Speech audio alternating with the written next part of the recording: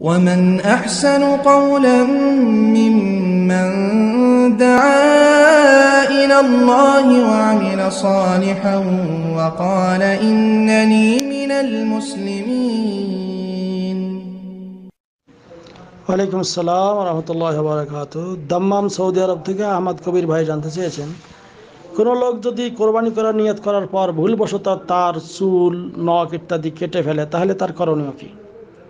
আলহামদুলিল্লাহ ওয়াসসালাতু ওয়াসসালামু আলা রাসূলিল্লাহ। জি সম্মানিত ভাই, যে ব্যক্তি কোরবানি করার নিয়ত করবে তার জন্য উচিত নয় চাঁদ দেখার পর এইগুলি কর্তন করা, এগুলি কাটা। বিশেষ করে হাদিসে এসেছে যে ইজা দাখালাতিল আরশ ওয়া আরাদা আহাদুকুম আন ইউদহিয়া ফালা ইয়ামাসসা মিন শা'রিহি ওয়া বাশারিহি শাইআ।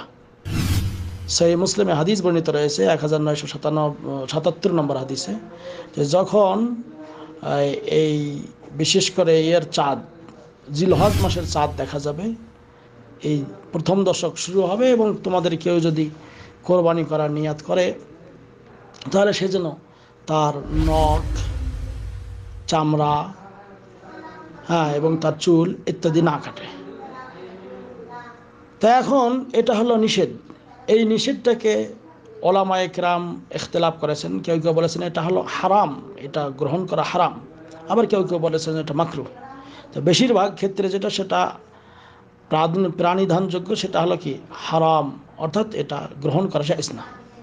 তবে কোনো লোক যদি ভুলবশত কেটে ফেলছে তাহলে শেখ মোহাম্মদ বিন সালেহ আল হোসাইন রাহিমাহুল্লাহ বলতেছেন যে কোনো লোক যদি এরকম এইগুলি গ্রহণ করে ভুলবশত তাহলে অবশ্যই তাকে তওবা করতে হবে, ইস্তেগফার করতে হবে। মজমুআ ফাতাওয়া ইবনে হোসাইমিনে এটা বর্ণিত রয়েছে।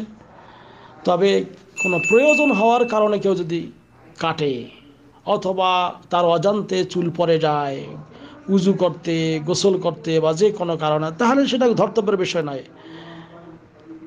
এবং সে যদি তারপরেও ভুলবশত কেটে ফেলে তাহলে তাকে তওবা করতে হবে, ইস্তেগফার করতে হবে এবং আল্লাহর কাছে ক্ষমা চাইতে হবে। বলতে হবে যেমন আল্লাহ বলছেন, রব্বানা লা তুআখিযনা ইন নাসিনা আও আখতানা।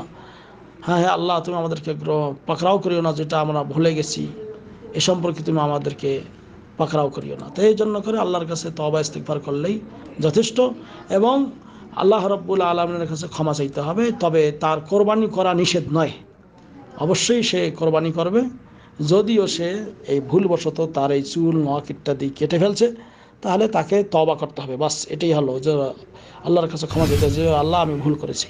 আর যদি এমনিতেই কোনো কারণে মনের অজান্তে হয়ে গেছে কেটে ফেলছে তাহলে এই জন্য আল্লাহর তাকে ধরবেন না, কারণ রব্বানা লা তুআখিযনা ইন নাসিনা আও আখতানা। আর যদি ইচ্ছাকৃত হয়ে গেছে তাহলে অবশ্যই তওবা করলেই যথেষ্ট। তবে অবশ্যই ওই লোককে কোরবানি দিতে হবে, কোরবানি দেওয়া নিষেধ না।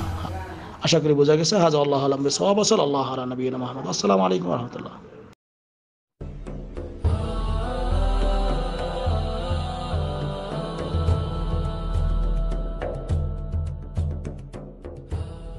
أشرقت نفسي بنور من فؤادي حينما رددت يا رب العباد.